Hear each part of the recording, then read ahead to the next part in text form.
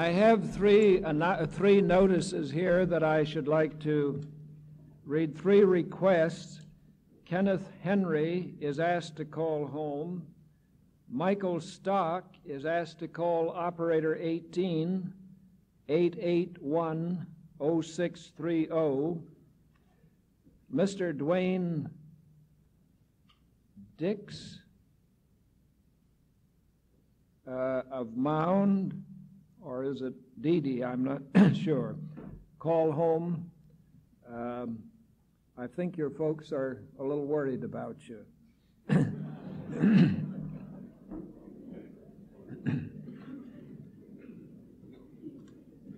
The name of Noam Chomsky is being heard more and more frequently and in broader and broader circles. At least I've heard it more and more frequently in recent months. When we discussed the theme for this year's Nobel Conference a year ago, his name was mentioned by several of the participants as a person we would surely want to get. Some weeks later, I was on a plane going to Chicago, and a graduate student from Indiana, I think it was reading a book, and I got to glancing over at it, and when he put it down, I took it up, and it was by Noam Chomsky. And I picked up the Newsweek in August of this past summer and found that the education editor felt called upon to devote practically 2 full pages to what he described as a controversy between B.F. Skinner of Harvard and Noam Chomsky of MIT. I think Dr. Chomsky may not agree with all of that article, and he might take exception even to that part of it which I shall read, but I think you may not after you have heard him.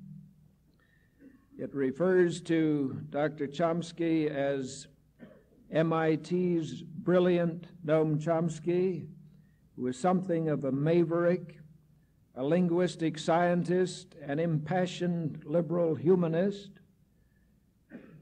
Then goes on to say that he has developed into one of the world's foremost linguistic scientists, and some of his hypotheses about how people learn are so tantalizing that he's built up a considerable following which is challenging the traditionalist school of linguistics.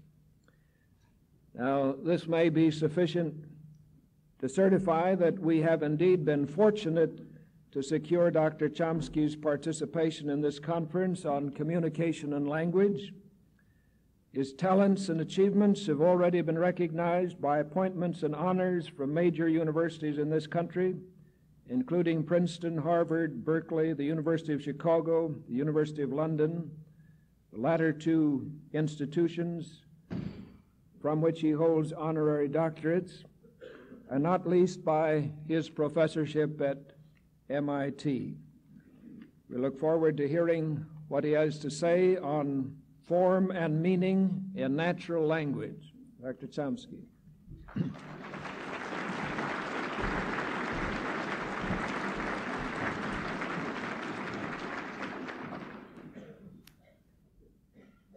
When we study human language, we are approaching what some might like to call the human essence, the distinctive qualities of mind that are, so far as we know, unique to man, and that are inseparable from any critical phase of human existence, personal or social. Hence the fascination of this study, and no less its frustration. The frustration arises from the fact that despite much progress, we remain as incapable as ever of coming to grips with the core problem of human language, which I take to be this. Having mastered a language, one is able to understand an indefinite number of expressions that are new to one's experience, that bear no simple physical resemblance, and are in no simple way analogous to the expressions that constitute one's linguistic experience. And one is able, with greater or less facility, to produce such expressions on an appropriate occasion, despite their novelty and independently of detectable stimulus configurations, to be understood by others who share this still quite mysterious ability. The normal use of language is in this sense a creative activity. This creative aspect of normal language use is one fundamental factor that distinguishes human language from any known system of animal communication, point to which I'll return. It's important to bear in mind that the creation of linguistic expressions that are novel but appropriate is the normal mode of language use. If some individual were to restrict himself largely to a definite set of linguistic patterns, to a set of habitual responses to stimulus configurations, or to what are called analogies in modern linguistics, in this case we would regard such a person as mentally defective, as more animal than human. He would immediately be set apart from normal humans by his inability to understand normal discourse, by his inability to take part in it in the normal way being innovative, free from control by external stimuli, but nevertheless appropriate to new and ever-changing situations. It's not a novel insight that human speech is distinguished by these qualities, though it is an insight that must be recaptured time and time again. With each advance in our understanding of the mechanisms of language, of thought, and of behavior, there almost inevitably comes a tendency to believe that we have found the key to understanding man's apparently unique qualities of mind. Now, these advances are real, but I think that an honest appraisal will show that these advances are very far from providing such a key. We do not understand, and for all we know, we may never come to understand, what makes it possible for a normal human intelligence to use language as an instrument for the free expression of thought and feeling, or for that matter, what qualities of mind are involved in the creative acts of intelligence that are characteristic and not at all unique and exceptional in a truly human existence. I think that this is a very important point to stress over and over again, not only for linguists and psychologists whose research centers on these issues, but in a sense even more for those who hope to learn something useful in their own work and thinking from research into language and research into thought. It's particularly important that the limitations of understanding be clear to those who are involved in teaching in the universities, and I think even more important in the schools.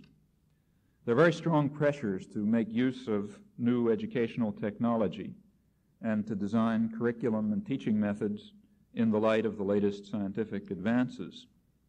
In itself, this is not objectionable. It's important, nevertheless, to be alert and to remain alert to a very real danger, namely the danger that new knowledge and new technique will come to define the nature of what is taught and how it is taught, instead of contributing to the realization of educational goals that are set on other grounds and in other terms. Let me be quite concrete.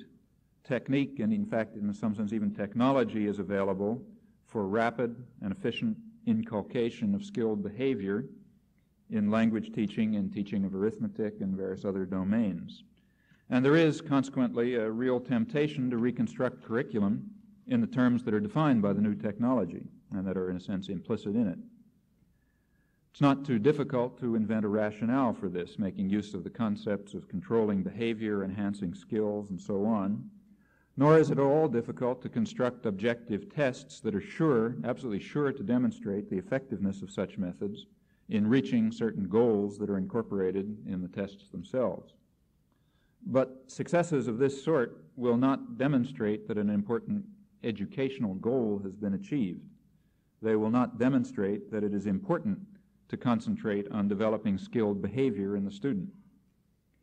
And I think what little we know about human intelligence, and it is little, would at least suggest something quite different, namely that by diminishing the range and complexity of materials presented to the inquiring mind, by attempting to set behavior in fixed patterns, these methods may actually harm and seriously distort the normal development of creative abilities about which we understand almost nothing.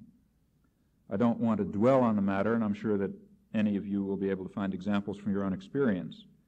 It's perfectly proper to try to exploit genuine advances in knowledge, and within some given field of study, it's inevitable, and again quite proper, that research should be directed by considerations of feasibility as well as by considerations of ultimate significance. But it's also highly likely, if not inevitable, that considerations of feasibility and considerations of significance will lead in divergent paths. And for those who wish to apply the achievements of one discipline to the problems of another, it's quite important to make clear the exact nature not only of what has been achieved, but equally important, the limitations of what has been achieved. And I'm not sure that scientists in the psychological sciences have been fully responsible in meeting this requirement. I mentioned a moment ago that the creative aspect of normal use of language is not a new discovery. It, in fact, provides one important pillar for Descartes' theory of mind, for his study of the limits of mechanical explanation. And this latter study, in turn, provides one crucial element in the construction of the anti-authoritarian social and political philosophy of the Enlightenment. And in fact, there were even some efforts to found a theory of artistic creativity in this, what I've called the creative aspect of language use, of normal language use. Schlegel, for example, argued that in the late 19th century, that poetry has a unique, late 18th century, has a unique position among the arts, a fact illustrated, he claims, by the use of the term poetical to refer to the element of creative imagination in any artistic effort, as distinct, say, from the term musical, which would be used metaphorically to refer to a sensual element.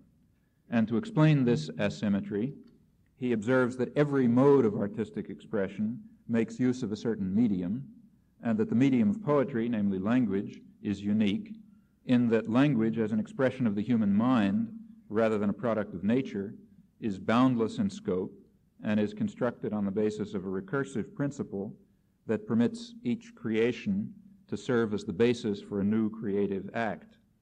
That's roughly a paraphrase. Hence, the central position among the arts, he argues, of the art forms whose medium is language, hence the asymmetry in the metaphorical use of the term poetical as compared with the term musical. The belief that language, with its inherent creative aspect, is a unique human possession, this belief, of course, did not go unchallenged in classical discussion any more than it does today. For example, one expositor of Cartesian philosophy, Antoine Legrand, lovely name, refers to the opinion, I now quote, to the opinion of some people of the East Indies who think that apes and baboons, which are with them in great numbers, are imbued with understanding, and that they can speak but will not for fear they should be employed and set to work. It's an argument which would perhaps appeal to Milton Friedman.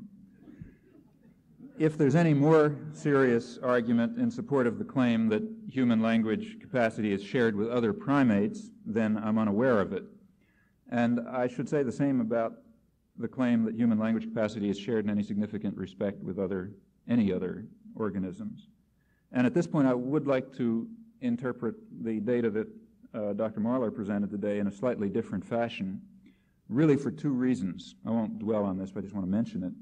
First, I think that it's true, as he said, that a number of interesting conclusions would follow from Charles Hockett's concepts of the design of language, if those concepts were at all accurate.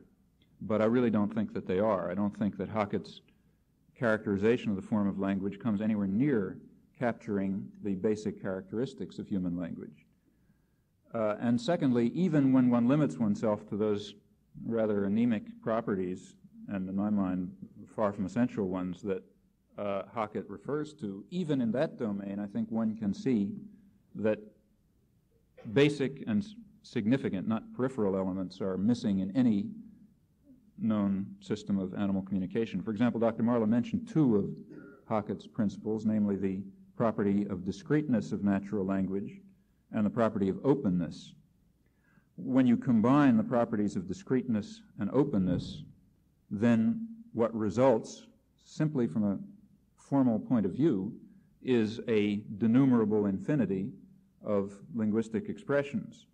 Now, that's an immediate consequence of having a discrete system which is open. Now, no animal communication system shares this property of having a denumerable infinity of linguistic expressions, and this is very fundamental. There are communication systems which have a finite number of expressions and are discrete. There are animal systems which have an infinite number of signals and are continuous. So it's not a matter of the limit, and human language happens to be in between, and being in between is very fundamental, as you can see by considering other systems. Let me make it very concrete, almost caricature it. A set of traffic signals, let's say, that you might study if you read a French driving manual, which says that a horizontal bar means one-way street and two vertical bars mean no parking, or whatever it is. I've forgotten since the last time I was in Europe. But a set of such signals would be a finite signaling system that is discrete, certainly, and finite. And let's say a speedometer would be an infinite signaling system, which is in principle continuous to the extent that it makes sense of talking about any physical system as continuous. Now, there are animal systems which are like a set of traffic signals, and there are animal systems, communication systems, which are like a speedometer. But human language is neither like a set of traffic signals nor like a speedometer. The bee dance, for example, is like a speedometer in the sense that there's a finite number of dimensions, you might say, each of which has in principle, a continuous range of selections that can be made along it. Each selection denotes or identifies a corresponding point along some corresponding continuous physical dimension. So the faster the bee moves, the farther the nectar is, and so on and so forth. But that principle is basically the principle of the speedometer. And the finite number of calls of some bird, let's say, is the principle of the set of traffic signals. And as long as a system is restricted, it's not a restriction in number of signals, notice, because one of the systems is, in fact, continuous, larger than human language, if you like.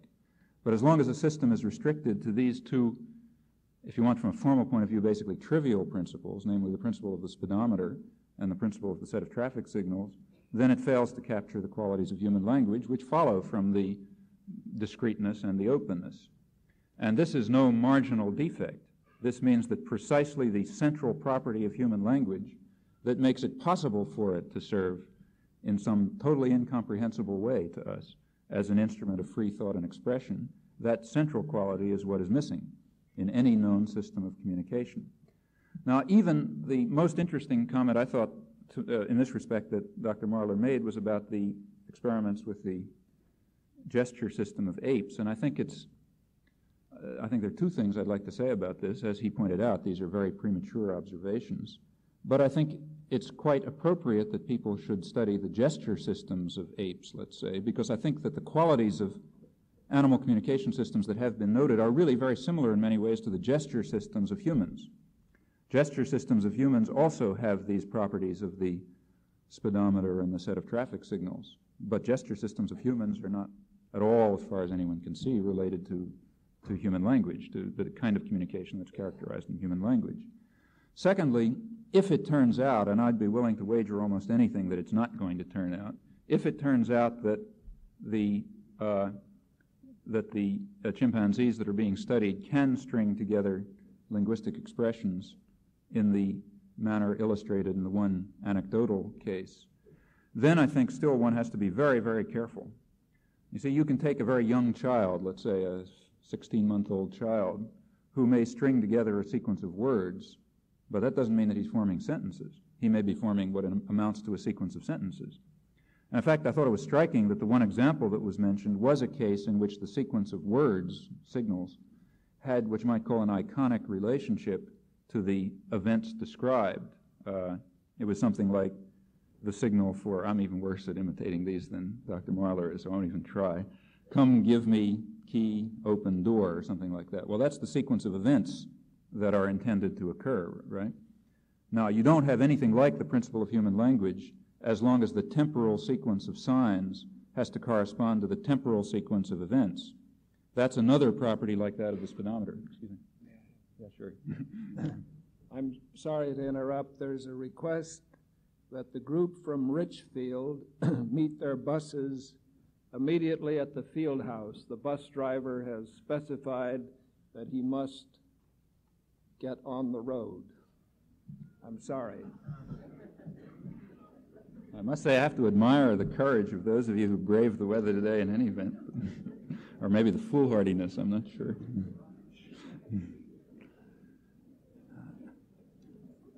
Well, let me just conclude with that remark then. I think even if it turns out, and as I say, I'm extremely skeptical that there will be some detectable behavior which does involve sequencing of expressions, I don't think that that's going to prove very much about the relationship of animal systems to human systems any more than a sequence of traffic signals, let's say, that corresponded to the sequence of instructions, drive down this street and then park the car and then, lock the door or something, and that preserved this iconic relation any more than such a sequence of traffic signals would, in some sense, capture the essential properties of human language. And until some animal system succeeds, until experimenters succeed in demonstrating that an animal system captures simultaneously the principles of openness and discreteness and exhibits the principles of creativity that underlie this, until that point, I really don't see too much. I don't think that the relationships, short of that, between animal and language, animal communication and human language will be any closer than the relationship that might be described between human language and human gesture, let's say.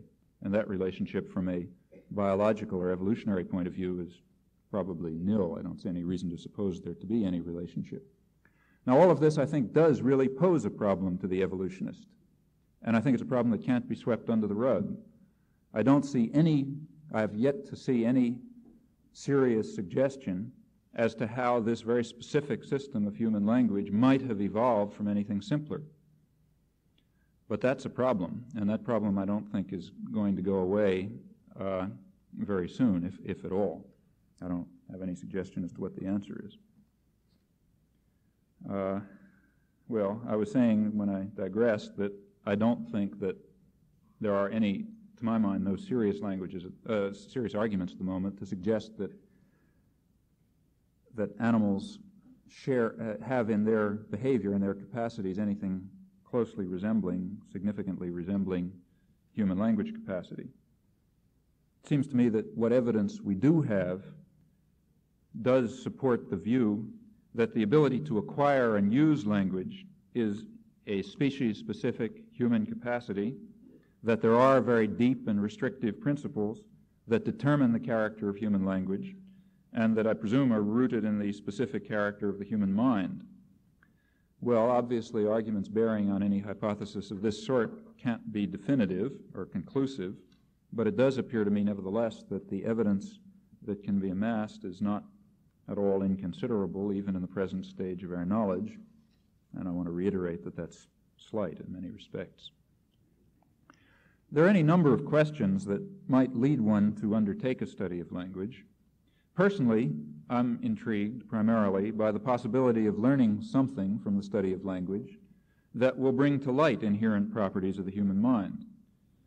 We cannot now say anything particularly informative about the normal creative use of language in itself, but I think we are slowly coming to understand the mechanisms that make possible this creative use of language, this use of language as an instrument of free thought and expression.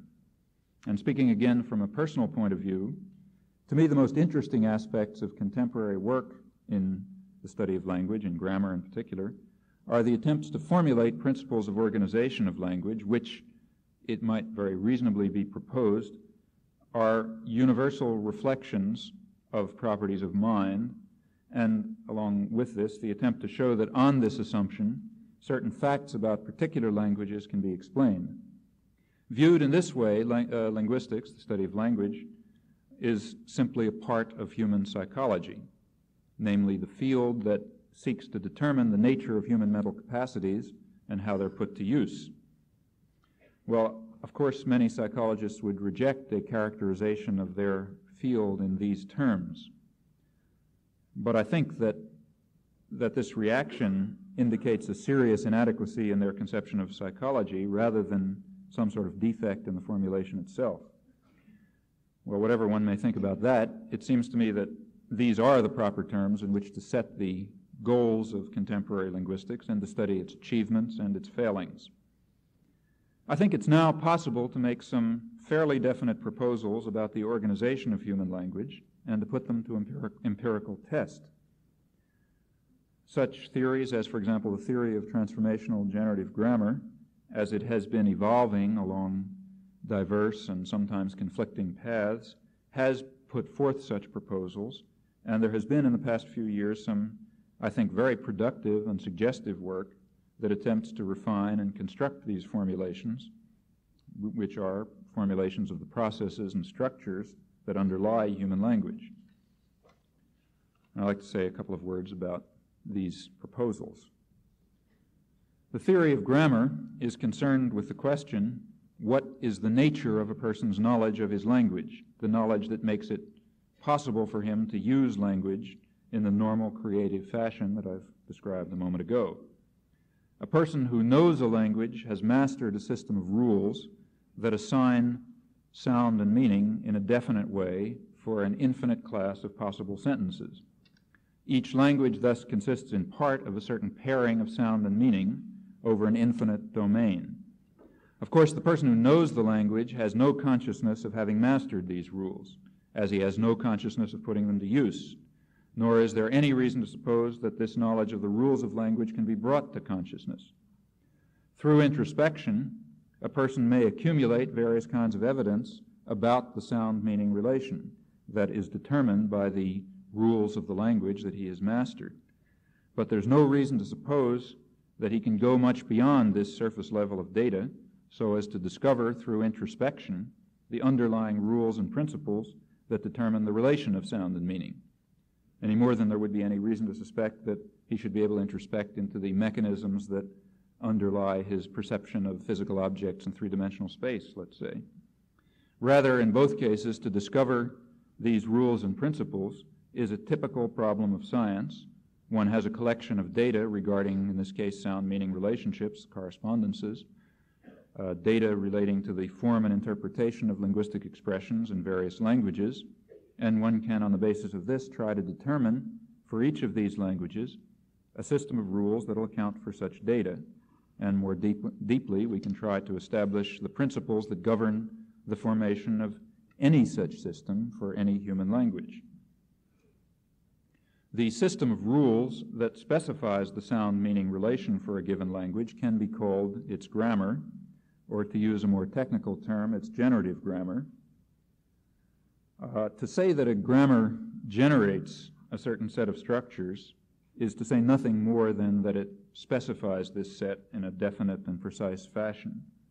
And in this sense, we can say that the grammar generates an infinite set of formal objects, which we might call structural descriptions, each structural description being an abstract formal object that determines a particular sound, a particular meaning, and whatever formal properties and configurations serve to mediate the relation between sound and meaning. So, for example, the grammar of English would generate structural descriptions for the sentences that I'm now speaking. Or to take a simpler case for the purposes of illustration, the grammar of English would generate a structural description for each of these sentences. I was going to use the blackboard, but I imagine you can't see it anyway, so I'll just repeat them when I need the examples. Consider the following two sentences. First, John is certain that Bill will leave. Second, John is certain to leave. John is certain that Bill will leave. John is certain to leave. Each of us has mastered and internally represented a system of grammar that assigns structural descriptions to these sentences. And we use this knowledge totally without awareness, in fact, without the possibility of awareness, when we produce these sentences or when we understand them as spoken and produced by others. What would the structural descriptions have to include in these cases? They would have to include, first of all, a phonetic representation, a characterization of the sound of the sentences, and also a specification of their meaning. In the case of these two examples, I repeat them again, John is certain that Bill will leave, John is certain to leave, the structural descriptions must convey, in particular, the following information. They have to indicate that in the case of the first of these sentences, namely, John is certain that Bill will leave, what we're doing is attributing to John a certain psychological state, namely the state of being certain that Bill will leave. Whereas in the second of these sentences, namely John is certain to leave, we're not attributing any psychological state at all to John. Rather, we're attributing a given logical property, namely the property of being certain, to a certain proposition, namely the proposition that John will leave. Despite the superficial similarity of form of these two sentences, the structural descriptions assigned to them, generated by the grammar, must indicate that their meanings are very different. Namely, one attributes a psychological state of a complex sort to John, and the other attributes a logical property to the proposition, to an abstract proposition, namely that John will leave. And this latter sentence might in fact be paraphrased in a very different form, say as the sentence that John will leave is certain, whereas for the first of the two sentences there's no such paraphrase. In that paraphrase, what you might call the logical form of the sentence John is certain to leave is expressed, one might say expressed more directly. So of these three sentences that I gave, namely John is certain that Bill will leave, John is certain to leave, that John will leave is certain, these three sentences, the grammatical relations in the second and the third, the logical form if you like, are very similar, despite a very great difference in physical form, surface form, whereas the grammatical relations in the first two are very different, despite the very great similarity in surface form, physical form. It's facts such as these, of which one can amass an enormous number of increasing complexity, it's facts such as these that provide a starting point for an investigation of the grammatical structure of English, and more generally for the investigation of the general properties of any human language. Well, to carry the discussion of these properties of language further, and let me add in connection with what I said before, that it's really only when we begin to look at these properties that we're beginning to specify the characteristics of human language. When one simply talks about openness and semanticity and so on and so forth, I think one is very far from characterizing essential properties of human language. So let me try to carry this discussion a little bit further, and to do so I want to introduce another technical term, namely the term surface structure, which I'll use to refer to a representation of the phrases that constitute a linguistic expression and the types, the categories to which these phrases belong. So in using the same examples, in the sentence, John is certain that Bill will leave, the phrases of the surface structure will include the proposition that Bill will leave, full proposition, which is physically part of that sentence. It will include the noun phrases Bill and John, the verb phrases will leave and is certain that Bill will leave, and so on. In the second sentence, namely John is certain to leave, the sentence which attributes a logical property to a proposition, in that case the surface structure includes the verb phrases to leave and is certain to leave. But in this case, and that's what makes the case interesting, the surface structure includes no proposition of the form John will leave. There's no physical part of the sentence John is certain to leave that states, that expresses concretely the proposition John will leave, even though this proposition does form part of the meaning of the sentence John is certain to leave and does appear as a phrase in the surface structure of the paraphrase that I gave for it. In this sense, we can see, even from such extremely simple examples, that the surface structure does not necessarily provide an accurate indication of the structures and relations that determine the meaning of a sentence. In the case of the second sentence, John is certain to leave, the surface structure fails to indicate that the proposition John will leave is actually a constituent in a sense. It expresses a part of the meaning of the sentence. Although in the other two examples that I gave, the surface structure does happen to indicate rather closely the significant semantic relations. And this is a fundamental property of human language, that the physical form of the sentences, the breaking up of the sentence into its parts, the categorization of these parts, does not in general, except in the most trivial cases, express the significant semantic relations. Already this is a property that goes far beyond anything that's discussed in Hackett's list, but barely begins to deal with the real principles of formal organization of design of human language. Well, let me continue then by introducing a further technical term, namely the term deep structure, to refer to a representation of the phrases that play a more central role in the semantic interpretation of a sentence and that may or may not be represented in the surface structure. So in the case of the first and the third sentence that I gave, the deep structure might not be very different from the surface structure. Those were the two more or less simple cases. In the case of John is certain to leave, on the other hand, the deep structure will be very different from the surface structure in that it will include the proposition John will leave and the predicate is certain, which is attributed to this proposition, though nothing of the sort, I repeat again, nothing of the sort appears in the physical form of the sentence in the surface structure, only in the abstract mental representation of the sentence. And in general, apart from the simplest cases, the very simplest cases, the surface structures of sentences are very, very different from their deep structures.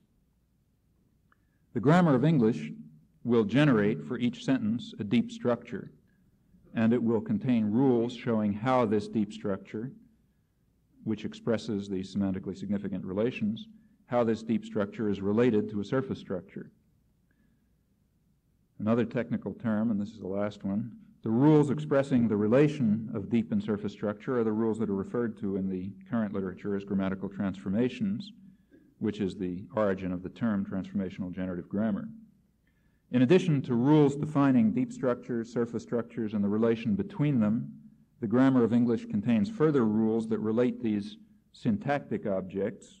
Recall the syntactic object is a paired deep and surface structure, which relate these to phonetic representations on the one hand and to representations of meaning on the other. A person who has acquired knowledge of English has internalized these rules and makes use of them when he understands or produces the sentences that I've just given as examples or an indefinite range of others. Again, only at this point are we beginning to say something real about the design of human language. Already it's beginning to get complicated, but of course we won't really specify the design properties of human language. I would not do so unless I characterized the forms of these grammatical transformations, said what conditions they meet, what kinds of formal objects are deep and surface structures, why aren't they just arbitrary formal objects, and so on. It's by answering those questions that one would begin to study the design properties of human language. And of course, we've long since left behind us any even remote analogs to other communication systems, though we're barely beginning to enter into the domain of design properties of human language. Now, obviously I can't try to give in any convincing way a real range of evidence in support of this approach, but let me just indicate the kind of data that does stand as evidence for it. One kind of evidence that's critical is the fact that certain properties, certain very interesting properties of English sentences can be explained directly in terms of the deep structures that are assigned to them. These deep structures, which remember are not necessarily represented, don't appear in the physical form of the sentence. And you can show this even from the very simple cases I've already given. To repeat again, the sentences that John is certain that Bill will leave and John is certain to leave. Recall that in the case of the first, the deep structure and the surface structure are virtually identical, namely John is certain that Bill will leave. Whereas in the case of John is certain to leave, the deep structure and the surface structure are very different. Now observe another fact, namely that in the case of the first sentence, John is certain that Bill will leave, in the case of that sentence, there's a corresponding noun phrase, nominal phrase, namely the phrase, John's certainty that Bill will leave. I could say, John's certainty that Bill will leave surprised me. But in the case of the second sentence, namely the sentence, John is certain to leave, there doesn't exist any corresponding nominal phrase. I can't say, John's certainty to leave surprised me, meaning the fact that John was certain to leave surprised me. It's a perfectly intelligible sentence, but it's not well formed in English. There's some condition in English which makes it impossible to say, John's certainty to leave surprised me, even though if somebody insisted on saying it, you'd know what he meant. So it's not a semantic constraint of any sort. In fact, there's no other way really to say that other than this impermissible way. Now, this particular case is a special case of an extremely general property of English. If you think about other examples, you'll find dozens and dozens of others. The property is that nominal phrases exist corresponding to sentences that are very close in surface form to deep structure, but they don't exist corresponding to sentences that are very remote in surface form from deep structure. Thus, the sentence, John is certain that Bill will leave, does have a corresponding nominal phrase, namely John's certainty that Bill will leave, since it is virtually identical in deep and surface structure. But the sentence, John is certain to leave, being very different in deep and surface structure, does not correspond to a nominal phrase, John's certainty to leave. And this is a characteristic property, lots and lots of examples. Now, these notions of closeness and remoteness that I've used can, in fact, be made quite precise. I've used them very loosely, but you can make them precise. And when you have made them precise, you have an explanation for the fact that nominal expressions exist in certain cases, but not in others. Though were they to exist in these other cases, they would, in fact, be perfectly intelligible. The explanation, and this is the important point, the explanation for this very curious phenomenon turns on the notion deep structure. In effect, it states that nominalizations exist that reflect the properties of deep structure. And as I say, there are many examples that illustrate this phenomenon. What is important in the present context is that it provides evidence in support of the view that deep structures, which are often very remote from the surface form and often quite abstract, it provides evidence that the explanation provides evidence that these deep structures exist and that they play a central role in the grammatical processes that we use in producing and understanding sentences. These facts then support the hypothesis that deep structures of a sort that I've given as examples and that are postulated in this theory, that these deep structures are real mental structures, and that these deep structures, along with the transformational rules that relate them to surface structure and the rules relating syntactic objects to sound and meaning, that these are, in fact, the rules that have been mastered by a person who's learned a language, that they constitute his knowledge of the language, that they are put to use when he speaks and understands the language. Well, I'm not trying to imply that one example supports gives enough to justify the theory, but this is the kind of evidence that seems to me can be used to build a very powerful case in support of the claim that abstract mental structures of this kind do exist and are fundamental to the use and understanding of language. These examples that illustrate the role of deep structure in determining meaning, and they show furthermore that even in very simple cases, this deep structure may be very remote from the surface form. There is a good deal of evidence indicating that the sound of a sentence, its phonetic form, is determined by its surface structure, and perhaps this alone, by principles of a very interesting and extremely intricate sort that I won't even try to discuss. From such evidence, I think it's fair to conclude that surface structure determines phonetic form, and that the grammatical relations that are represented in deep structure are those that determine meaning. And furthermore, as I've already noted, there are certain grammatical processes, for example, the process of nominalization, that can be stated, that can be formulated and described only in terms of these abstract deep structures. However, this situation is complicated significantly by the fact that a lot of evidence that's being brought forth now in the last year or two seems to indicate that surface structure too plays a role in determining what a sentence means. Well, the study of this question is one of the most controversial aspects of current work, and in my opinion, it's likely to be one of the most fruitful as well. I won't try to do anything systematic with it, but let me give you a couple of examples of the kind of questions that are provoking a lot of the current work into the relation of form and meaning. One reasonably simple example is provided by the so-called present perfect aspect in English. For example, by such sentences as this one, suppose I say, John has lived in Princeton. That quality of the aspect of the verb is called the present perfect aspect, as those who went to grammar school may remember. A very interesting and rarely noted feature of this aspect, almost never noted, and to my mind never noted in classical grammar, is that when you use this aspect, when you say something like John has lived in Princeton, the usage of the sentence carries the presupposition that John is in fact alive. So it's perfectly proper for me to say, I have lived in Princeton. But knowing that Einstein is dead, it would not be proper for me to say Einstein has lived in Princeton. Rather, what I would say in that case is Einstein lived in Princeton. Well, there are plenty of complications, but this is roughly accurate as a first approximation, and you can think of other examples to support it. But think what happens when you consider active and passive forms. Suppose I know that John is dead and that Bill is alive. John is dead and Bill is alive. Then I can say Bill has often been visited by John, but I can't say John has often visited Bill. Rather, what I would say in that case is John often visited Bill.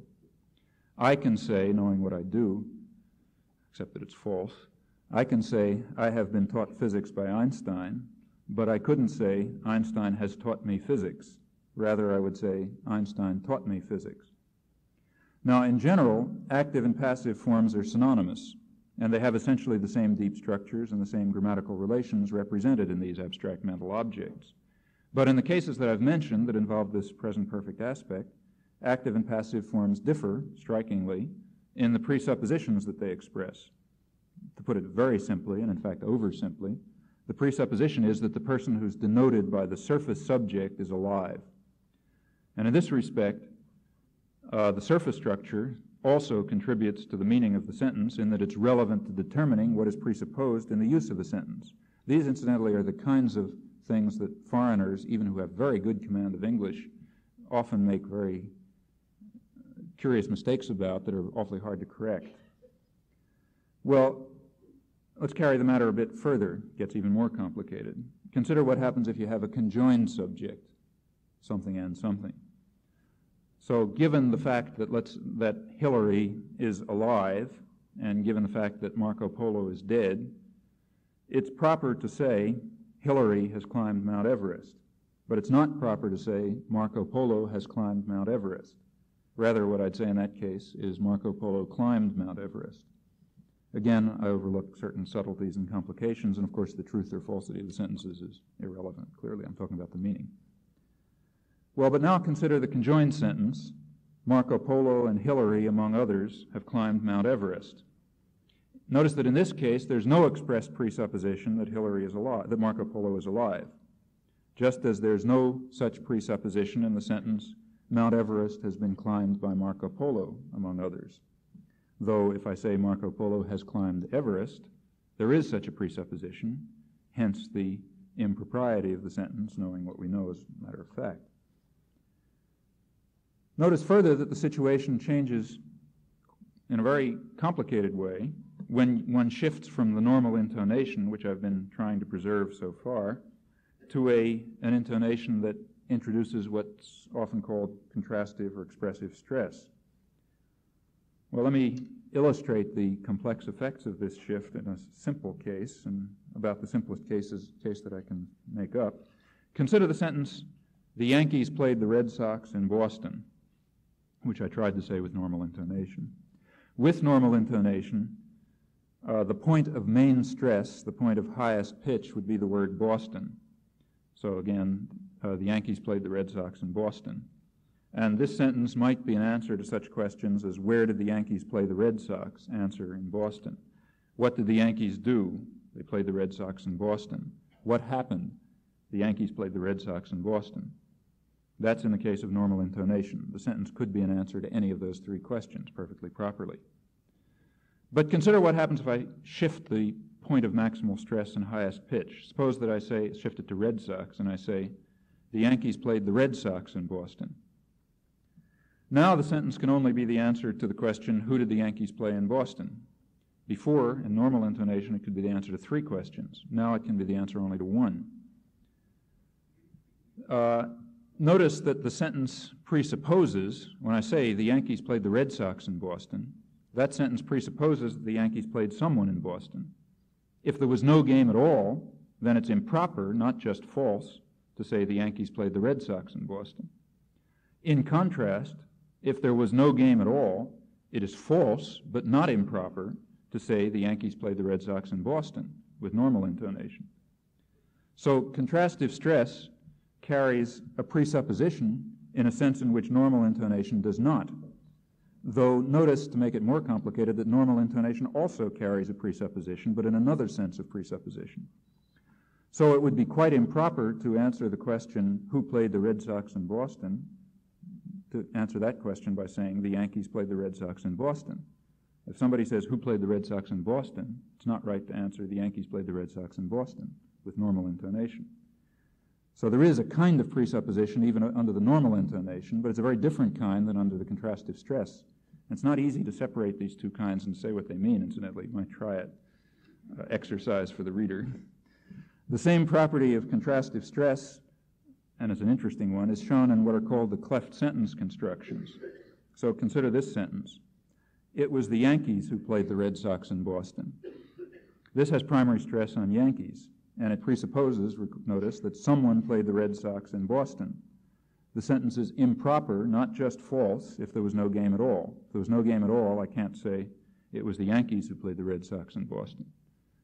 Though if there was no game at all, I could say, falsely, the Yankees played the Red Sox in Boston, with normal intonation. These phenomena have generally been overlooked. To my knowledge, they've been always overlooked, in fact, when the semantic role of contrastive stress has been noted. I don't know of any discussion of them in the entire literature. Well, to further illustrate the very intricate role of surface structure in determining meaning, consider such sentences as this one. Take the sentence, John is tall for a pygmy. I try to say this with normal intonation. Maybe I fail, but I'm having the problems that Dr. Marler had in talking chimpanzee. This sentence presupposes, the sentence, John is tall for a pygmy, this sentence presupposes that John is a pygmy, and it also presupposes that pygmies tend to be short. So given our knowledge of the Watusi, it would be anomalous to say John is tall for a Watusi, because the wrong presuppositions are carried. But now consider what happens when you insert the word even in the sentence. Suppose I insert the word even before John, so that gives even John is tall for a pygmy. Again, the presupposition is that John is a pygmy and that pygmies are short. But consider now a different position of the word even. Consider the sentence, John is tall even for a pygmy. This presupposes that pygmies are tall, and it's therefore a strange sentence, given our knowledge of the facts, as compared, say, to the sentence, John is tall even for a Watusi, which is perfectly all right. Now, the point is that the position of even in the sentence, John is tall for a pygmy, the position of even in that sentence determines the presupposition not only with respect to John, but with respect to the average height of pygmies. And that's a rather tricky matter if you consider the way in which the word even is related to the characterization of the average height of pygmies, non-existent characterization of it in that sentence. Nevertheless, that is a factor in the meaning, clearly.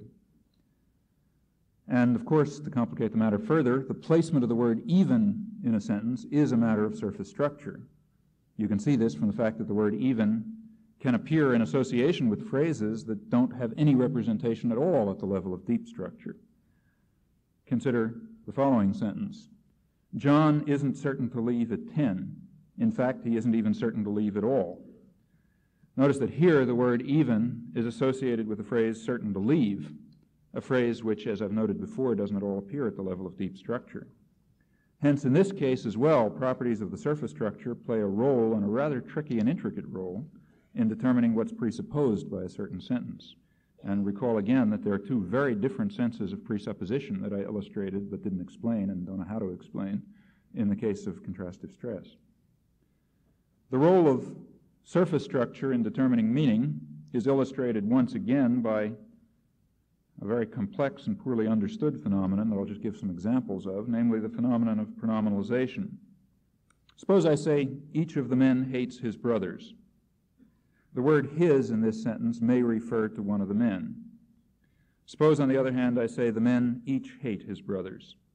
In this case, the word his must obviously refer to some other person who's not otherwise referred to in the sentence. But the evidence is very strong that the phrase each of the men and the phrase the men each derive from the same deep structure. Again, then we have a case in which the surface structure is playing a role in determining possibilities of co-reference. And it's also been noticed, but not explained how, that placement of stress plays an important role in determining pronominal reference. You can tell this from the following discourse. Suppose I say, John washed the car. I was afraid someone else would do it. What does this sentence imply? John washed the car. I was afraid someone else would do it.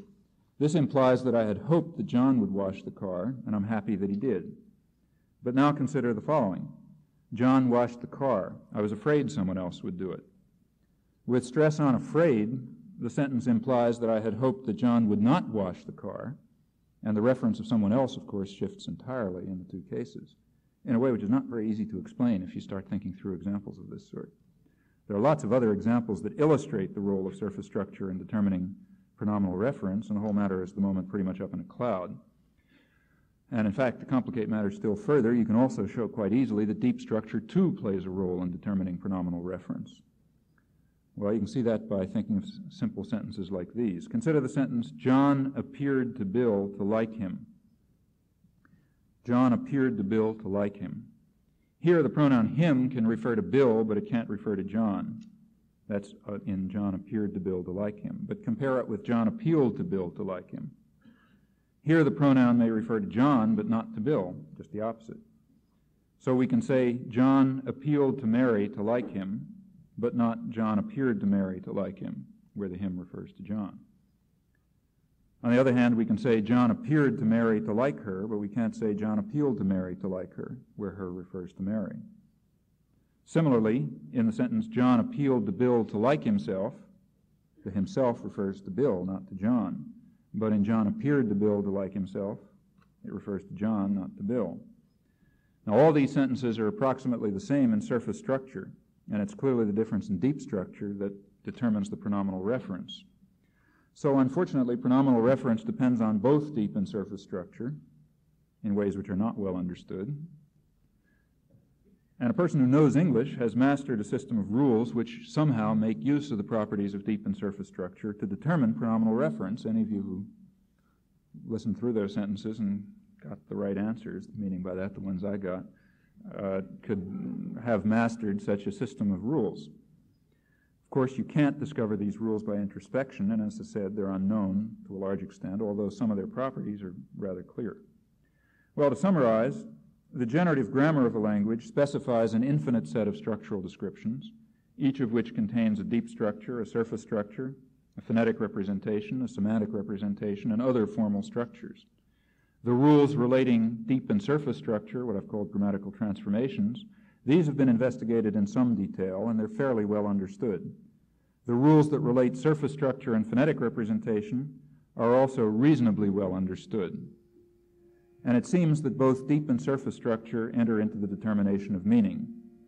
Deep structure, for example, provides the grammatical relations of predication, modification, and so on. On the other hand, it seems that matters of focus and presupposition, of topic and comment, of the scope of logical elements, pronominal reference, other things of that sort, are in part at least determined by surface structure. The rules that relate syntactic structures, deep and surface structures, to representations of meaning, these rules are not at all well understood. And in fact, the notion representation of meaning itself, the notion semantic representation, is a highly controversial one.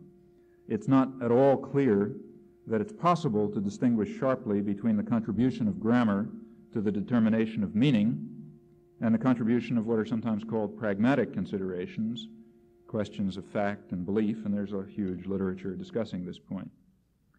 It's perhaps worth mention that the same is true even of the notion phonetic representation, representation of sound. The latter is one of the best established and least controversial notions of linguistic theory, but nevertheless one can very sensibly raise the question whether or not the notion of phonetic representation is a legitimate abstraction. One may raise the question whether a deeper understanding of the use of language might not show that factors that go beyond grammatical structure enter into the determination of perceptual representation and also enter into determination of physical form in an inextricable fashion and can't be separated without distortion from the formal rules that interpret surface structure as phonetic form. I want to emphasize that up till now, the study of language has progressed on the basis of a certain abstraction. Namely, we abstract away from conditions of use of language and consider formal structures and the formal operations that relate them. Among these formal structures are those that I've mentioned: syntax, the deep and surface structures, the phonetic and semantic representations, and so on, all things which we take to be certain formal objects which are related by formal operations. Now, this process of abstraction is in itself in no way illegitimate, but it's very important to understand that it does express a certain point of view. It expresses a hypothesis about the nature of mind, which is by no means a priori obvious. It expresses, in fact, the working hypothesis that one can proceed with the study of knowledge of language, what's often called linguistic competence, in abstraction from the problems of how language is used. I think this working hypothesis has a good deal of justification. It's justified by the success that has been achieved when it's adopted. A great deal has, in fact, been learned about the mechanisms of language, I would say about the nature of mind, on the basis of this hypothesis. But one has to be aware that, in part at least, this approach to language is forced upon us simply by the fact that our concepts fail us when we try to study the use of language. When we try to study this, we're reduced to platitudes or to observations which may be individually interesting, but which do not lend themselves to systematic study by means of the intellectual tools that are presently available to us. On the other hand, we can bring to the study of formal structures and formal relations, to this study we can bring a wealth of experience and a wealth of understanding. Now, it may be that at this point we are facing a conflict between significance and feasibility, a conflict of the sort that I mentioned earlier in this talk. We may be facing a case where we're studying the thing which we have the tools that we're able to study rather than the thing that ought to be studied. I don't personally believe that this is the case, but it's possible. I feel fairly confident, in other words, that the abstraction to the study of the formal mechanisms of language is appropriate. My confidence, again, arises, to the extent that it exists, arises from the fact that many rather elegant results have been achieved on the basis of this abstraction. Still, I think it is important to realize that caution is in order, and it may very well be that the next great advance in the study of language will require the forging of new intellectual tools that permit us to bring into consideration a variety of questions that so far have been cast into the waste bin of pragmatics, and quite properly, so that we could proceed to study questions that we do know how to formulate in an intelligible fashion. And these are questions having to do with formal structures and the relations between them. I would like to even go further and to say that the inability of modern psychology to come to grips with the problems of human intelligence is, I think, in part at least, a result of its unwillingness to undertake the study of abstract structures and mechanisms of mind. This approach to linguistic structure that I've been outlining, repeat again, has a highly traditional flavor to it.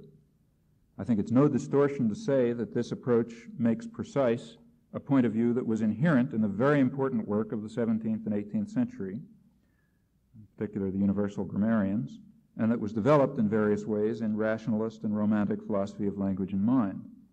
This approach deviates in many ways from a more modern and, in my opinion, quite erroneous conception that knowledge of language can be accounted for as a system of habits or in terms of stimulus-response connections, principles of analogy and generalization, and the other notions that have been explored at length in 20th century linguistics and psychology, and that I think can be traced back in large part to traditional empiricist speculation about human intelligence.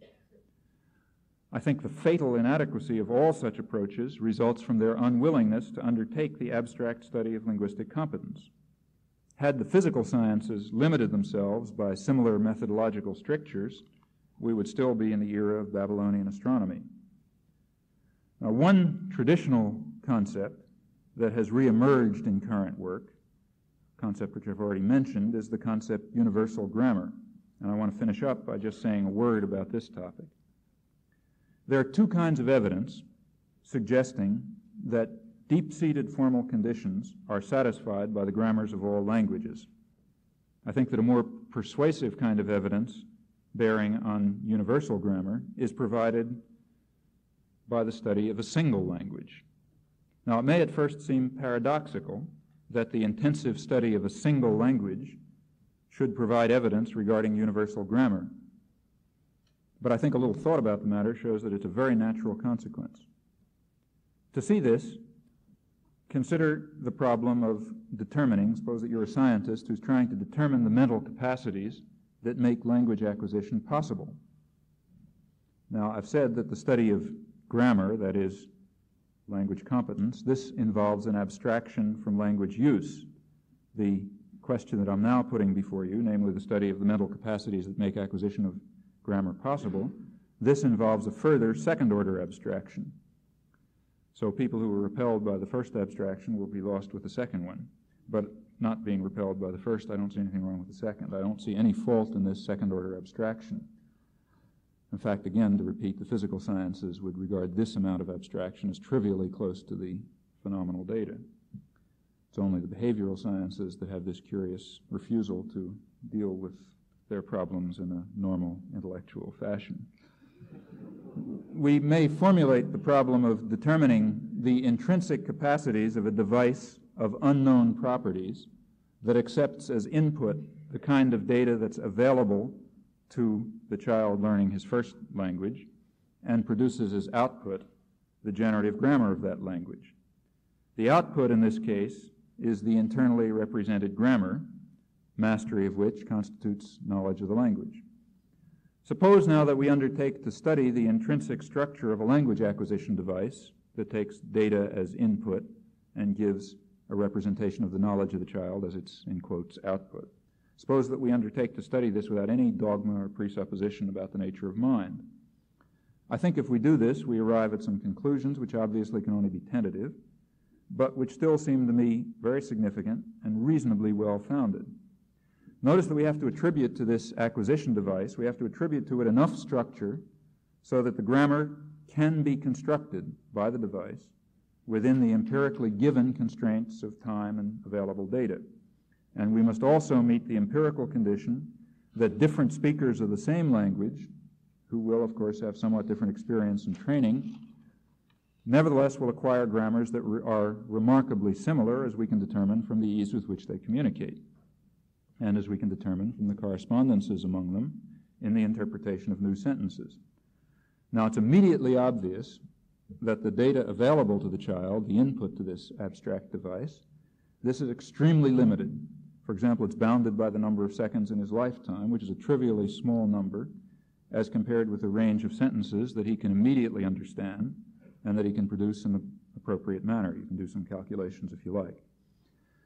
Having some knowledge of the characteristics of the acquired grammars, having some knowledge of the limitations on the available data, we can go ahead to formulate certain, I think, reasonable and very strong empirical hypotheses regarding the internal structure of this language acquisition device, the device that constructs the postulated grammars from the given data. When we study this question in detail, we're led, I think, to attribute to this device a very rich system of constraints on the form of a possible grammar. Otherwise, it's quite impossible to explain how children come to construct grammars of the kind that do seem empirically adequate, and to do so under the given conditions of time and access to data. But suppose we next make the assumption that children are not genetically predisposed to learn one rather than another language, which is a perfectly reasonable assumption, of course.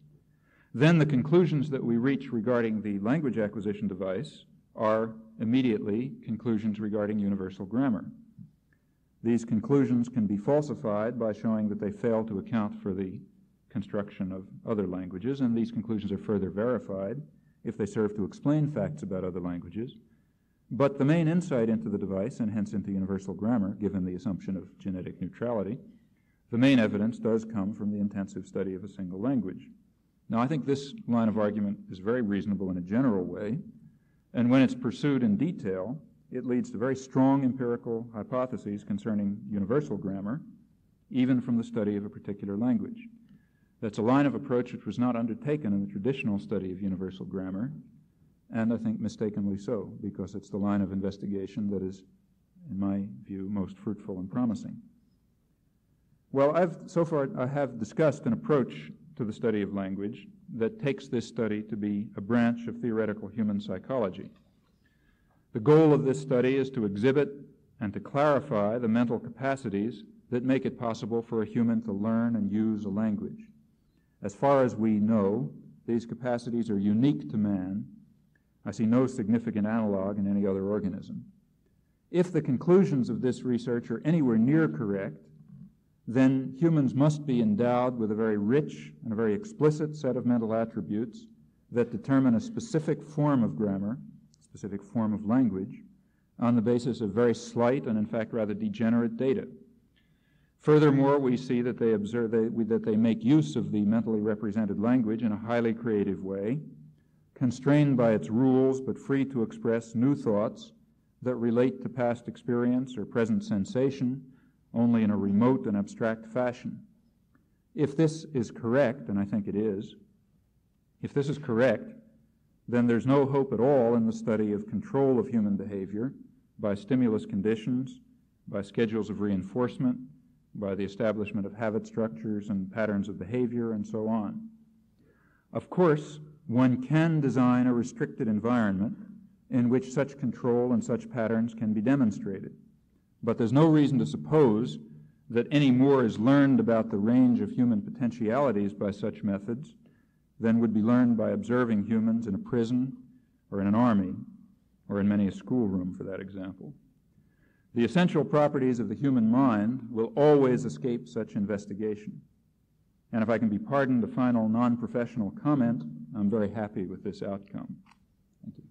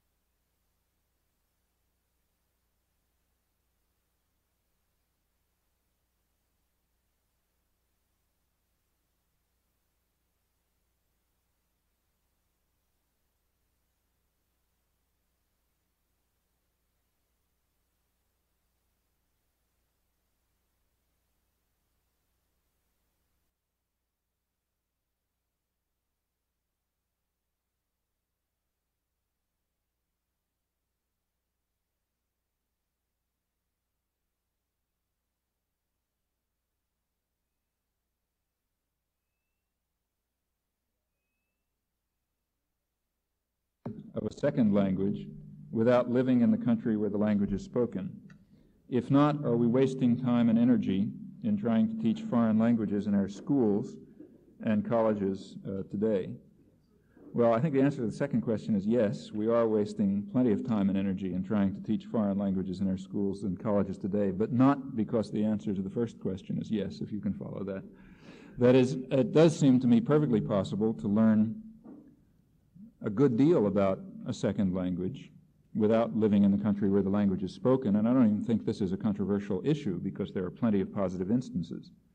Plenty of people have succeeded in learning a great deal, gaining real fluency and real understanding of a second language by study. So we know that the answer is it can be done. But we don't know how it's done. And I think the methods of teaching second language that are used are at best neutral and at worst harmful to this process. I think the most we know about teaching second languages is that the student should be presented with interesting material that he finds interesting. He should be presented with a motivation for studying that is enough, and he should be presented with varied and complicated materials that are not so complicated that he can't work with them, and not so simple that they'll bore him to tears. Now, the older methods of teaching language, to oversimplify, I think made the first mistake. They tended to provide materials that were too unstructured and too complicated for people to be able to deal with. But the so-called linguistic method, which in my opinion is a catastrophe, has simplified the materials down to to memorization of patterns. Those of you who are either studying language or in school or teaching it are perfectly familiar with this stuff. And it's done this on the basis of a theory of language and a theory of mind, which is just wrong. The theory is just wrong, so it would be a miracle if the methods worked. The theory is that language behavior is a matter of habits and patterns. And therefore, if you want to train people to know a second language, you teach them habits and patterns. But the assumption is wrong, and the methodology simply has the effect of boring people to tears, quite naturally. And therefore, I think it should be thrown out. It doesn't give them enough stimulation, enough complexity, and enough diversity so that the student can make use of whatever it is that enables people to learn things, and we don't know what that is, on materials that are interesting enough to engage him. Now, that's not very helpful to the language teacher, I don't think, but it seems to me that that is about all that one can say from a, if you want, scientific point of view, quasi-scientific point of view, or maybe pseudo-scientific point of view about this issue. So I think, obviously, we can teach languages. It is often done by good teachers and motivated students, but the methods that are suggested are, I think, very, very, very questionable, and I should think that any teacher should have the good sense to certainly think about them, but probably to reject them. To what extent do you reject the tabula rasa theory? How much and to what degree is intuitive knowledge present in humans? Well, I don't think that anybody can accept a tabula rasa theory in any serious way. Locke didn't accept it, and Hume didn't accept it, really. What the question is, I think, what properties are we, if we want to study the way a scientist would study the problem of acquisition of knowledge, we ask the question, what information is presented to the organism and what does he come up with? What's the initial and the final state of this device? And clearly the device must have certain specific given structure if it's going to go in anything but a random way from one final state, from a given final state to initial state to a given final state. If many such devices, many different people do it in a comparable fashion, then there must be initial structure in the organism. That's not even in question. The question is, what is the initial structure? And here I think there have been two divergent points of view that you can roughly characterize. One is the point of view that what's intrinsic to the device, to the mind, if you like, is a set of procedures for acquiring knowledge. So Hume, in fact, enumerated these procedures. He said there's 3 methods of building up associations on the basis of similarity and contiguity and cause and effect relation, the latter, incidentally, being ultimately an animal instinct, according to Hume, analogous to the instinct that enables birds to build nests. Now, this is sort of a pure empiricism. It says that all there is in the brain is, in the mind, is a set of intrinsic mechanisms for making associations on the basis of similarity, contiguity, and cause-effect relation. And then there was this matter of secondary impressions, which sorts of comes in the second volume, and nobody knows what to do with. But without that, that's the first, that's a kind of a sharp empiricism. And that's the kind of view that's held by a lot of modern philosophers. I mean, it's almost you might almost say the standard view among people who think of themselves as hard-headed. And I just don't think that, from a purely scientific point of view, that is what is, that we can say that is what is intrinsic to the mind. Now, there's a very different point of view, which is much more characteristic of rationalist philosophy, and here I think is its great insight and its great merit, which argues that what is intrinsic to the mind is certain properties of the resulting knowledge.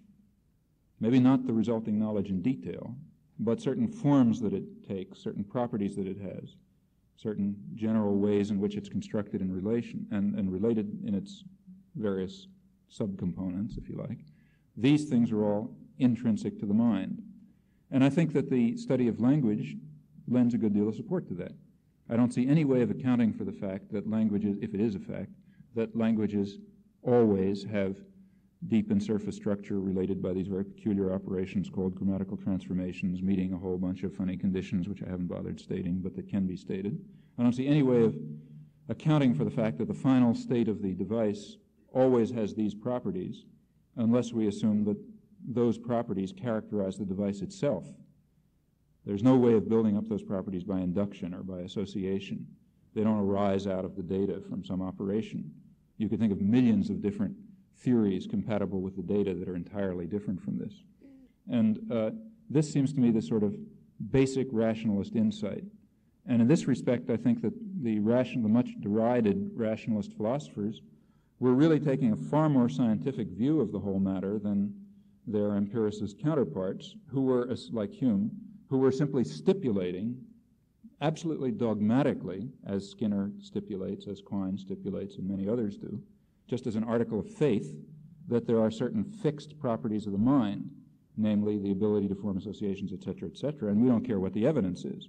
We just know by a kind of sort of, I don't know what, mystical insight is what I think it is, that these are the properties of the mind. Now, I don't think any scientist or engineer, let's say, would study the question by making any such assumption. He would look at the input-output relations and try to determine from them what are the properties of the mind. And in this respect, I think the whole empiricist tradition, and I would include modern psychology almost, well, don't want to overgeneralize, but certainly most of behaviorism as a subpart of it, has simply been based on a dogmatic stipulation which doesn't stand up, as why should it, against factual investigation. So this is the way I would like to reinterpret the tabula rasa question.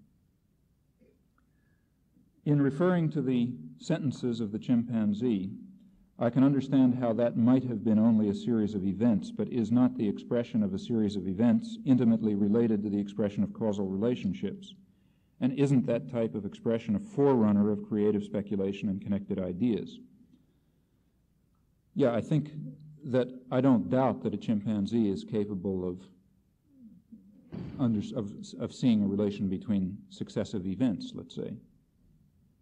In fact, I suppose that down very low on the phyletic orders, if you like, you'll find the ability to relate successive events and to learn cause-effect relationships and so on.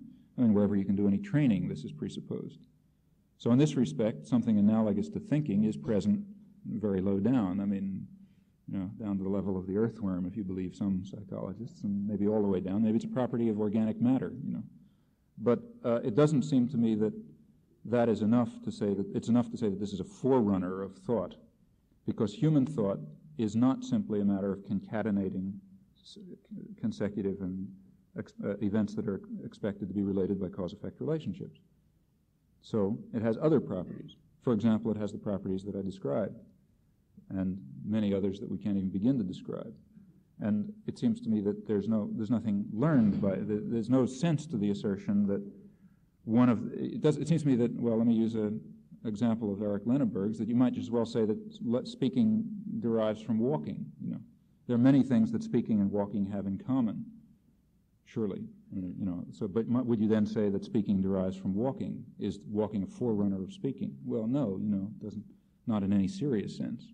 Until you can account for the specific properties of human thought, of human cognitive structures, and show how those arose specifically from some other specific thing, you haven't done anything. Otherwise, you're just talking about vague analogies between different kinds of intelligence, which may have something to do with each other, but may not.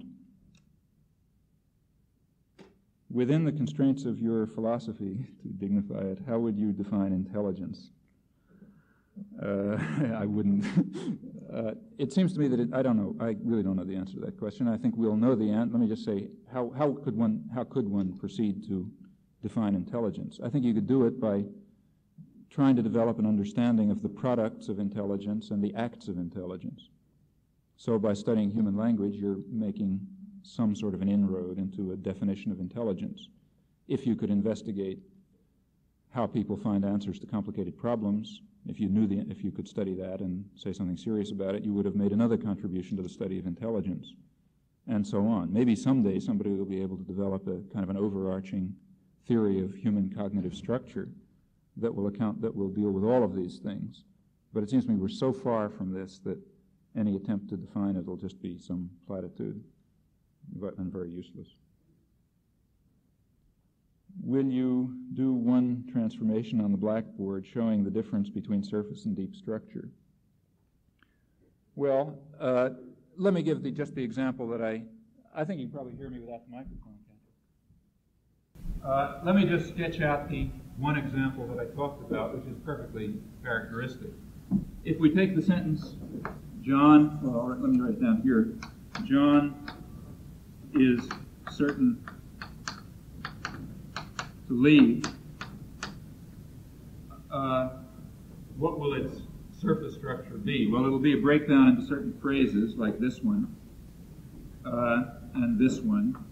And I think it's more revealing to represent these phrases in a tree-like form. So let's say that the phrase to leave is a verb phrase, which I'll designate like that, and that certain to leave, or maybe is certain to leave, is another verb phrase, which I'll designate like this. So the phrase is certain to leave includes the phrase to leave, both of them being verb phrases. And the phrase John is, let's say, a noun phrase, and the whole thing is a proposition or a sentence. We might represent the surface structure of the sentence by a structure of that sort, a labeled tree diagram, or labeled bracketing, if you like. On the other hand, the deep structure of this sentence is going to have to say what? It's going to have to say that the subject-predicate relation, which is, after all, just the relation stated by this configuration of a subject to predicate related as a proposition, we're going to have to say that that configuration holds, so let's write down the configuration, holds of the proposition that John leaves. So down here we have a proposition sentence, and here we have something that we're predicating of that proposition, namely that it is certain.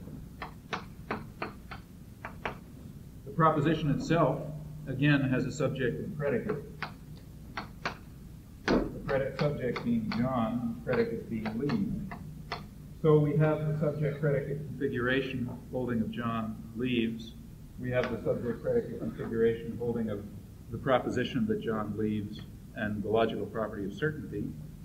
And that's something like that would be the deep structure. That is, this formulation would express the fact that we are predicating the logical property of certainty of the proposition that John leaves when we say John is certain to leave.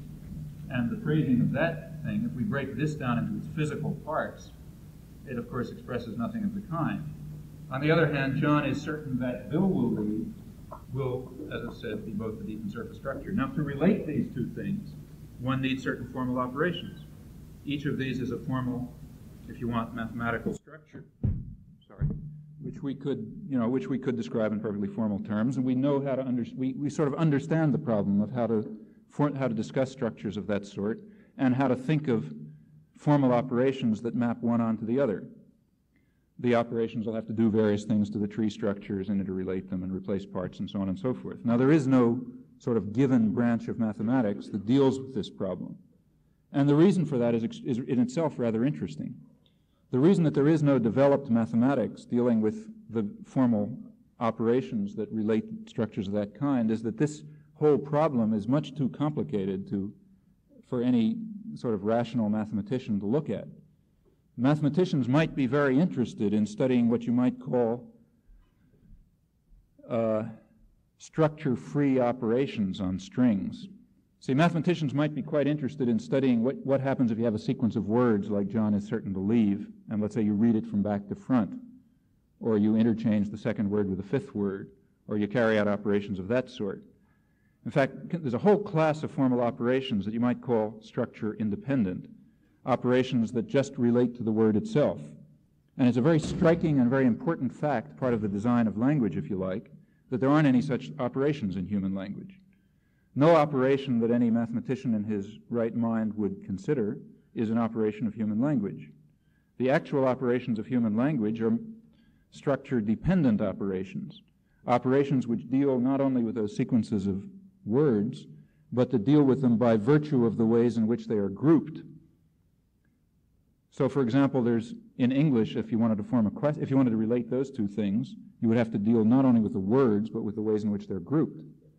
Or if you want to form a question in English, you have to suppose I want to form a question from the man I saw is certain to leave.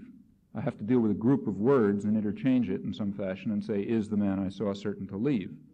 There is no language in which you form a question by a much simpler operation, namely, say, taking the sentence, the man I saw is certain to leave, and reading it backwards, which I can't even do. But that mathematically trivial operation of reflection, of reading something backwards, is an operation that doesn't exist in any human language. On the other hand, the operation of dealing with structures of this sort, with phrases by virtue of the way of elements by virtue of the way they're grouped and so on, what you might call formally structure-dependent operations of the kind that would relate those two formal objects, that is characteristic of human language. Now, if one really wants to be serious about talking about the design of language, then it's points of this kind that are critical. The fact that language involves structure-dependent operations and no structure-independent operations, that's a more or less deep property of human language. And it's not, you can't explain this property on grounds of, let's say, simplicity or utility or anything of that sort. Quite the contrary. If the notion of general simplicity means anything, structure-dependent operations are far more complex and intricate than structure-independent ones. But nevertheless, those are the kind of relations that one has in human language, and that's a very non-trivial fact. It's a very non-trivial fact that no human language can form questions by reading the sentence backwards, or by taking the fifth word and putting it to the left, or something of that sort, which would be a very simple elementary operation. These are real properties of the design of language. I don't know if that answers the question. This will be the last one, then. You seem now to be saying that the native speaker has competence to judge the appropriateness of a particular sentence in a sequence of sentences. Doesn't this mean that the linguist will have to deal with structures above the sentence level in order to explain the form and meaning of natural language? Ultimately, I think yes, and this is the point I was trying to drive at in talking of this abstraction. So far, the study of language has been constrained to the study of formal structures, for example, of the kind I've written on the board, and the formal operations that relate them. As soon as we try to ask what makes a sentence appropriate in a certain context, why is it appropriate for me to say what I'm now saying, but not any one of an infinite number of other sentences, then we enter into a range of considerations where the intellectual tools that enable us to talk about formal structures and the relations between them just don't do any work. And we're stuck because we don't have any other intellectual tools. So I think certainly that linguists, in a sense, will have to study the question of appropriateness, the question of what makes it proper to use a sentence with a particular sound and a particular meaning in some given situation, but I just don't think that anybody has the tools to deal with that question. Or to put it more precisely, nobody can formulate a sub-part of that question in an intelligible fashion. And until we can not only formulate some part of that question in an intelligible fashion, but also answer it, until we can do that, we're not going to understand anything about the normal creative use of language, which is not just a matter of relating an infinite number of sounds to an infinite number of meanings, but is also a matter of being able to pick the right pairing out in appropriately to some situation, where appropriately to a situation does not mean, and here's where I think all of the attempts in modern psychology to deal with this fall apart, it does not mean control of the response by the stimuli. Control by the stimuli is one thing, appropriateness of a response to a situation is a different thing. I mean, both involve responses and stimuli, but one, maybe we can study the relation of responses to controlling stimuli, but the study of the relation of responses to situations that makes them appropriate, that's an entirely different study. And in fact, the place where the whole theory of verbal behavior completely just misses reality is in its attempt to tie these two things together. As far as we know, they have nothing to do with one another. And it's the study of appropriateness of utterances and situations that is, the real. Until we begin to study that, we won't be talking about the normal creative aspect of language use. And frankly, I don't see any way to predict whether we will be able to talk about that. At the moment, I think that all that anybody can honestly say is that we don't understand a thing about that problem.